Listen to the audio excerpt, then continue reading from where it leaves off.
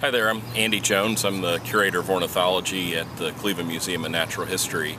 And I'll be giving the program on January 3rd. My talk is called Recent Discoveries in Ornithology.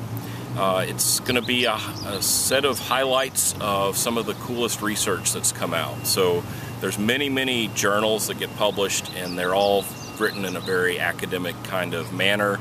They cover the gamut of ornithology, from what kind of discoveries are being made about birds' diet or migration, as well as taxonomy and systematics, which means you're going to have to change your field guides yet again and keep your life list up to date. And so I kind of keep track of these journals and pay attention to things that I think the birding public would find of interest. So this talk will be focused on the last few years worth of ornithology research, and I hope to see you there.